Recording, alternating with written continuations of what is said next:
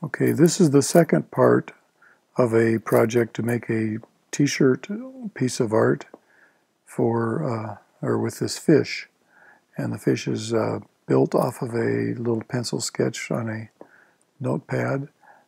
In the first portion of this project, we traced out the fish. So here we have the vector drawings. Right now, I think, before I get too far along, my vector shapes on this fin are not that great, so I'm going to select my tool, my direct select tool, turn off or unlock the layers, and you can see now that, like on this one, the curve is laying down flat, the control handle. If the angle coming in and the angle going out of a curve are about equal, it makes a nice smooth curve. So we want to make nice smooth curves. So in this case, these are a little bit short, so it kind of bunches up as it goes through the middle of that curve. Possibly same with this one. I should have a little bit more tension here. This one here, laying flat there, equalize the path through, gets nice and smooth. So that's a bit of an improvement. This one should pull down here. Okay, so that looks a lot better. Okay, so I talked boldly about making a turquoise green kind of body, pink fins and mouth, and a black eye.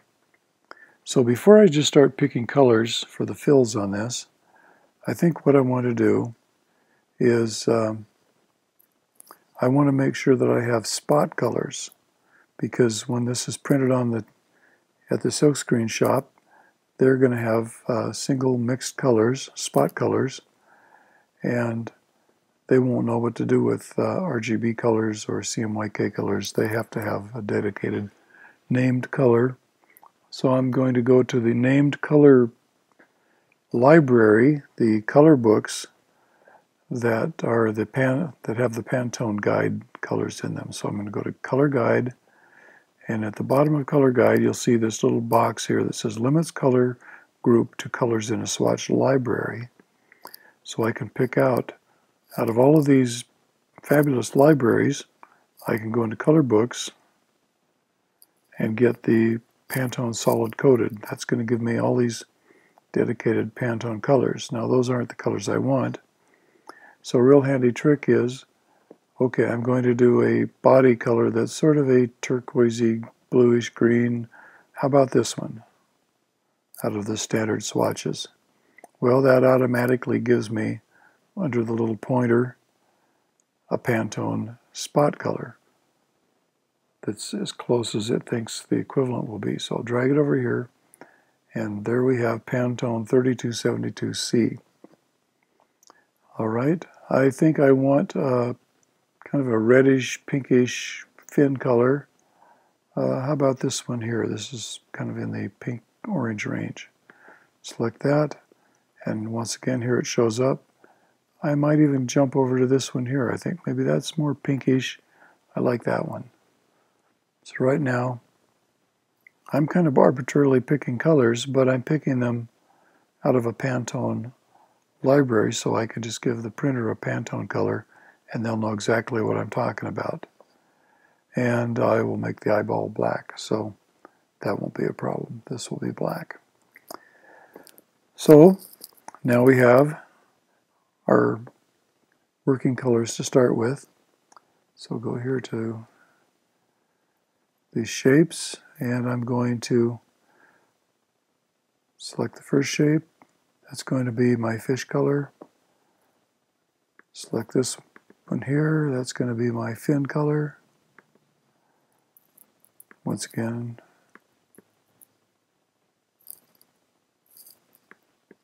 there we go. Select the fin color. Get in here to the mouth. Same color. And you might be wondering about the eyeball. Well, we want to see the whites of their eyes.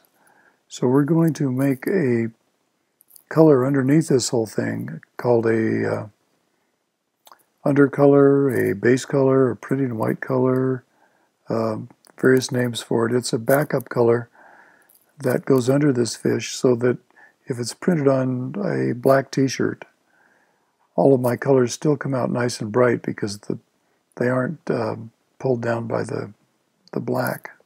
So you put a white backing color underneath your colors quite frequently in t-shirt business. So that will come through here. The white that I'm going to build later will be the white of my eyeball. So here we have all the basic parts, and of course they overlap and they're kind of getting in the way. So a really handy thing to do here is, suppose I use my Pathfinder tool and I just select everything.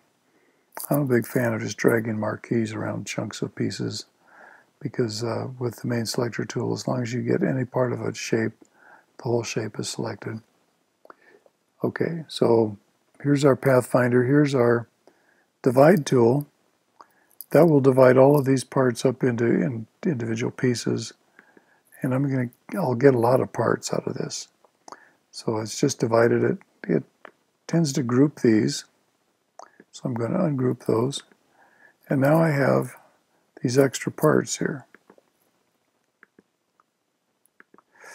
Now before I do anything else, I'm looking forward to the point where I have to build what they call a trap. That means that I want to put some of this color under this color, or I want to put some of this color under that color. And I do that by using this dividing line here, putting a stroke on it, and letting it be the little overlapping trap color that traps one color underneath another one. So before I do anything rash, I'm going to select this because this contains that interface that would be really handy for making a trap. And also this part here contains that interface, and this part right here contains that. And so if those were all copied, and supposing I had a brand new layer up here at the top and I call that traps.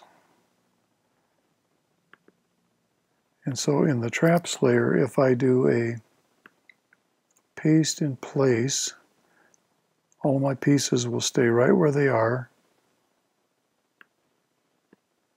So those are the parts I'm going to use to trap with. And I can just turn them off, lock them off just for safekeeping, and then go back here, select this fish body, shift select on that part. I can unite it. It picked up the orange color, that's fine. Okay, I'm going to select now this piece. I have the body selected. Do another unite. I'm going to select this piece, the bottom of the tongue. Do another unite with the body of the fish. And I've got those parts. And then since that's selected, I'll change it back to body of fish color. This one here. Also, the bottom of the eyeball needs to be united with the fish color. That will probably turn the body black, but we'll go for it. Oops. Okay, there we are. All right, so we have that.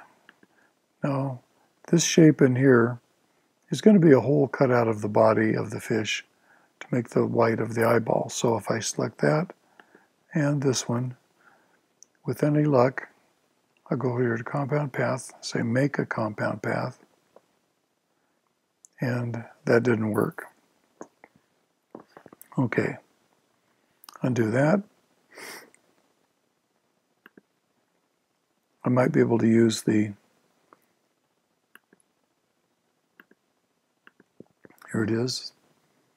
Well, sometimes it just wants to be told that it is very definitely the front object. And so I'll do that, go to the remove minus front, there we go. Sometimes it takes several different approaches to make some of these vector operations work. Okay, so we have these parts ready.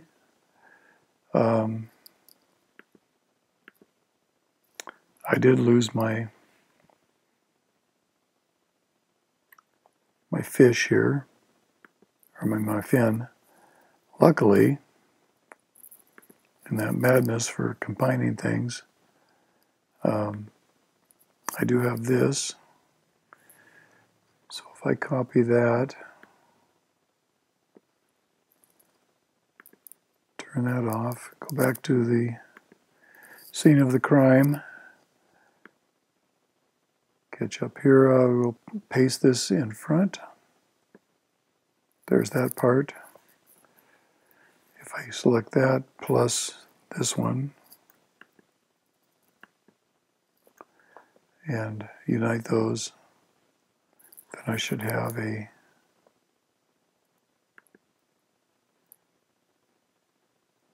shape there. Now I'm not sure if that's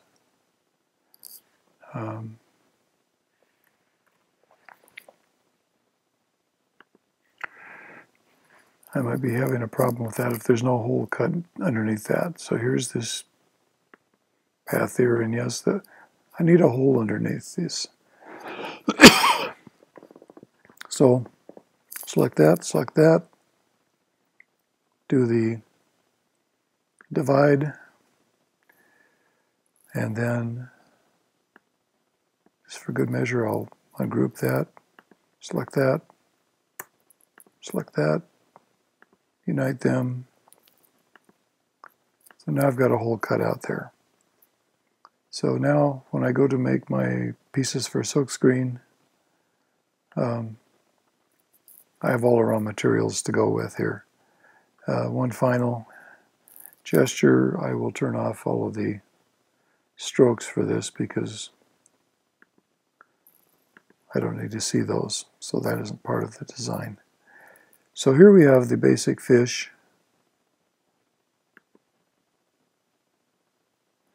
and it's ready to go. The next step is to work with our traps and our overprints and build a undercolor backing layer for this to make it printable.